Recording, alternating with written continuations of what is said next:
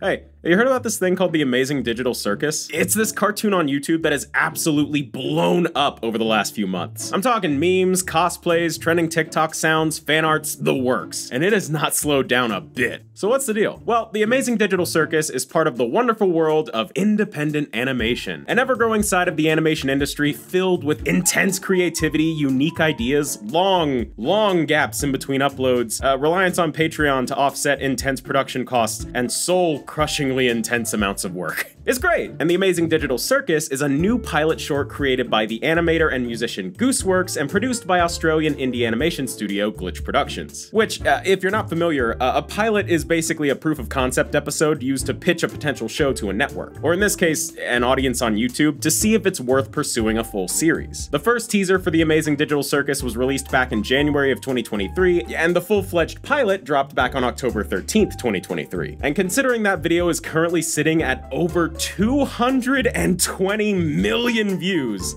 yeah, I'd say it was a pretty successful pilot. So let's talk about it. Yeah, spoilers ahead for the one episode. So this show takes place in, surprise, surprise, the Amazing Digital Circus, which is some kind of unexplained alternate world that exists inside of a computer.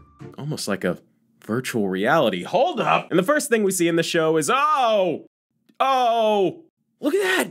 He got teeth face. This creature is Kane, the ringmaster of the digital circus, whose head is teeth, and his face is teeth, and his eyes are in his teeth, and he wears a top hat. As far as I can tell, he's the boss around here. He controls everything, has the ability to more or less bend reality to his will, and is the guy that everyone else seems to report to. Oh, and then there's everyone else. You got Gangle, a little ribbon creature with one of those comedy tragedy mask things going on. There's Zooble, who's there's this king chess piece with concerning mental issues. We have Ragatha, one of those old Raggedy Ann dolls. Jax, who you are already writing fanfic about in your head, don't lie to me. He's a wisecracking purple version of Max from Salmon Max, and he's just kind of a dick to everyone. Then there's Kaufmo, or not. And finally, we got our main character, this person. They are new to the circus, literally popping in right in the middle of the theme song. And we don't know much about them or who they were before this moment, but what we do know is that they were a person who put on a VR headset, got transported to the Amazing Digital Circus, and can't escape. And what's worse, they can't even remember their name. My name is, Apparently no one can remember their name when they enter the circus. So Kane randomly generates them a new one, Pomni. And now things start to make some sense. All these wacky characters are people who also used to be just normal human beings with like jobs and tax returns, until they got sucked into this digital world and now have no way to leave. They got new wacky bodies and kooky names, and now they live day by day going on cartoony adventures created by Kane as a way to keep them all busy. Because if they aren't kept busy, they all just might lose their minds and abstract. Speaking of, where's Kaufmo again? This looks fine. This looks fine! So Kaufmo abstracted, which again means he lost his mind and his digital form corrupted into this big thing covered in eyes. And he just start rampaging through the circus tent, knocking out Ragatha and making her go all glitchy. So Pomni, still not sure if any of this is even real, goes searching for Kane to get some help for Ragatha. But in doing so, she accidentally stumbles upon this exit door. Yeah, they've been seeing this thing appearing and disappearing on and off this entire time, but no one believed them when they said it was real. But this time they were actually able to get to the door before it vanished and hop through it. On the other side, though, is what looks like a normal, painfully boring office building. And every door just leads to another boring office room, and another, and another, and another, and another, and another. Pomni keeps running through every single door until they stop and see this desk with a grody old computer and a VR headset sitting on it. They just kinda stare at it for a while and then break out into hysterical laughter. You know, this probably means something. Maybe this is where they were originally sitting or working when they got sucked into the digital circus. Maybe they're just realizing they're going in circles. I don't know. I'm not really a theory guy. I'll leave that up to MatPat. Eventually, the office labyrinth ends and Pomni accidentally falls out into this infinite white void. Kane zaps in to save them and the two return to the tent. Kane then sends the abstracted Kaufmo into the cellar, where we see that clearly this is not the first time someone's abstracted like this. Then he snaps his fingers and fixes up Ragatha, who was still all glitchy. Yeah, I forgot about that. And finally, he admits that the exit wasn't real. It's something he was working on because of how much everyone wanted an exit to exist, but he never got around to finishing it, infinite, so it eventually just let out into that infinite void, which is why he kept denying it was real. Meaning Pomni really just is stuck here. The gang wrap up their day by sitting down for a digital feast. That dramatic orchestra music that you've probably heard all over TikTok starts playing. We zoom way out to see that same computer desk again, and that is the Amazing Digital Circus. And wow, this is just an outstanding pilot. I gave you the basic rundown just now, but please do yourself a favor and watch the whole thing. When this video is done, I swear to God, if you click away, I will find you. But seriously, the pilot is so worth watching if you haven't already. I didn't even get into the B-plot with this big worm thing and the gloinks. I don't know. There's just so much here to take in. The animation is bright, colorful, bouncy, fluid, fast-paced, and just all around really charming. Now, I've actually been familiar with the work of the show's lead animator, Kevin Temmer, for a while now. Now, they've got a pretty immediately recognizable style and bounce to their work, so I was not surprised to see they were connected to this project in such a major way. Then, on top of the animation, the writing is just fantastic. I know you might look at something like this and think of things like Poppy Playtime, My Friendly Neighborhood, that Bear game, and a bunch of other indie horror stuff that kind of takes a bright, colorful, family-friendly premise and turns it into a horror thing. And while there's definitely some horror elements at play here, I was surprised at just how much of a straight comedy this show was. And it's pretty much my exact style of humor. You know, fast-paced, fourth-wall-breaking meta humor with a bit of a spooky edge has been a weakness of mine ever since I was a kid. This show would have fit perfectly between Baby Fofi's viewings of Invader Zim and The Grim Adventures of Billy and Mandy. But you know, it's not just the comedy. The plot of this pilot is packed with the exact right amount of creativity, surreal concepts, world building, intrigue, and like breadcrumbs to theorize about to get you immediately hooked. And just the basic setup of can Pomni even leave is enough to have me ready for a full season. So yeah, I got into this immediately and I am so excited to see where it goes. But that's the thing, at least right now, this one video is all we got. Animation takes a lot of time, especially indie animation. This stuff is time consuming and expensive. So even though that view count means we are 100% getting more Amazing Digital Circus, I have absolutely no clue how long that wait's gonna be. But if the internet's good at anything, it's taking one cool thing and just running with it. Stretching what little material we've got for weeks and weeks and months until we, I don't know, get distracted. And this channel's no stranger to grasping at straws, so what's all out there for us new Amazing Digital Circus fans to enjoy while we wait for episode 2? Well, luckily, Glitch Productions, Gooseworks, and some other people attached to the project have released some extra Digital Circus content. Mainly things like behind-the-scenes stuff, interviews, and some like supplementary mini content. The previously mentioned lead animator, Kevin Temmer, has uploaded a handful of really interesting behind-the-scenes videos on clips he animated for the series. So if you're an animation fan and want a little peek into the process for this show, these are really cool to watch. Glitch Productions uploaded the pilot's full soundtrack on YouTube, so not only can you hear the pilot's music in full, including that viral track from the ending, but I also really like the more detailed look you can get at the pilot's backgrounds, especially this one of the Void. The art is so nice. Such a good style. If you're looking for more of the show's characters though, Glitch did an ad with a bunch of the different voice actors jumping in and out of character, all to promote this big live stream that's over now.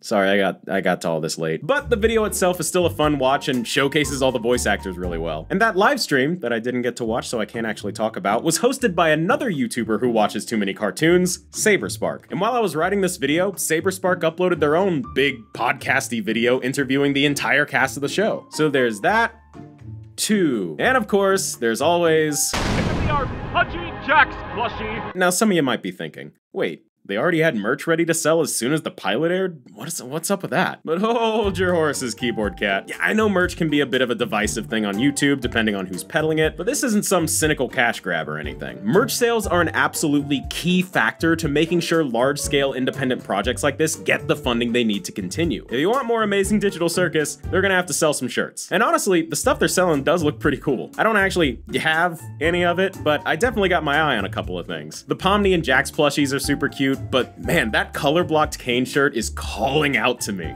It's saying, "Put me on your skin." And of course, I mention all this because one of the only other pieces of official Digital Circus video content left, at the time that I'm writing this, is a merch ad. And weirdly enough, I think it's maybe the closest thing to episode 2 that we've got so far, as silly as that might sound. Same characters, same voice actors, same writing and sense of humor, same slightly unsettling vibe, just, you know, selling merch instead of telling a story. Yeah, you can really tell I'm stretching for extra stuff to talk about, can't ya? I mean, until episode 2 drops, that really is the majority of the Amazing Digital Circus official stuff there is to talk about. But what I want to do now is like zoom out a bit. Too far!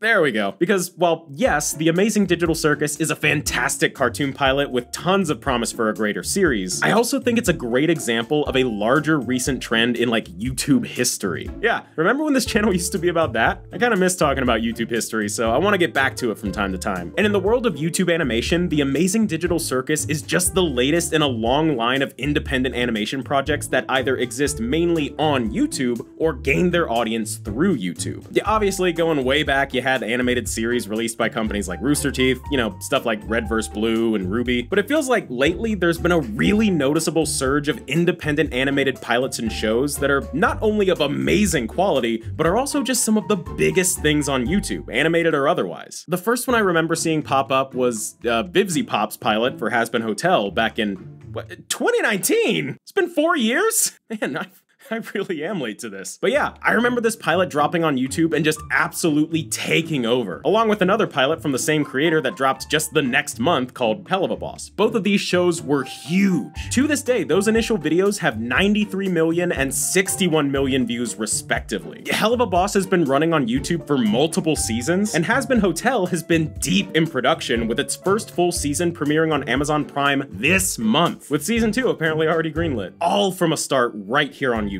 Then there were shows like Worthy Kid's Big Top Burger in 2020. This is one of the most surreal and hilarious cartoons I've seen online for a while, and I highly recommend the 2 seasons that are out. Though, because the shorts are only a couple minutes long, each season's only about the length of one normal pilot episode, and just keep that in mind, but lord are these good. There's MonkeyWrench, which launched last year, and while it's not experienced the same level of viral success, it still managed to gain a following and release 3 episodes with the help of fan support. That same year, there was also an astonishingly animated pilot release called Lackadaisy, which is an adaptation of a webcomic that appears to have been running since like the mid-2000s. This pilot currently sits at 12 million views and, again, thanks to fan support, crowdsourced the funding for a full season. And of course, Glitch Productions themselves have been running indie animated series for like 3 years now on their YouTube channel. And then there's the Amazing Digital Circus, which, after doing a quick rundown of all those other fantastic indie pilots, I think we should really revisit that insane view count. Hazbin Hotel became one of the biggest things on YouTube, with less than 100 million views gained over the course of the last few years. Amazing Digital Circus has more than doubled that in just a few months. Like, don't get me wrong, this is not a competition. No piece of art is any more or less valid due to its view count. I only bring it up to provide extra context to just how unbelievable this is. Correct me if I'm wrong, but off the top of my head, I just can't think of any other indie animation pilots that got this big